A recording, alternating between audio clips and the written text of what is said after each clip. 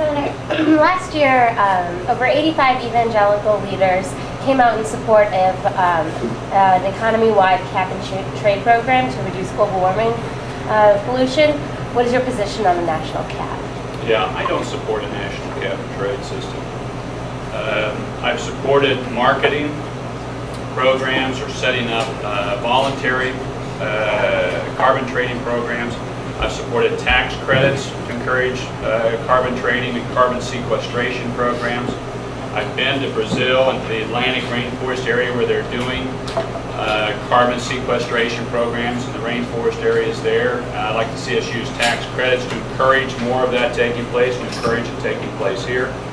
I want to see us change our CO2 emissions in this atmosphere that we have. I'm on a bill, the lead energy bill, that would extend, well, the primary piece of it is to expand electricity in our car fleet. And getting the first 20 to 30 miles in our car fleet off of electricity. To do that, you're going to need more nuclear power, because nuclear is the key way you can reduce CO2 emissions in your power generation on a near-term basis.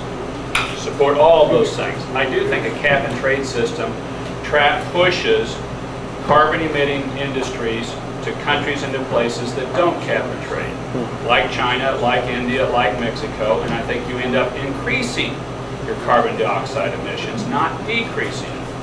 So I really think the way I've outlined, it's a free market society way to go, and I think free markets properly motivated will beat regulatory systems.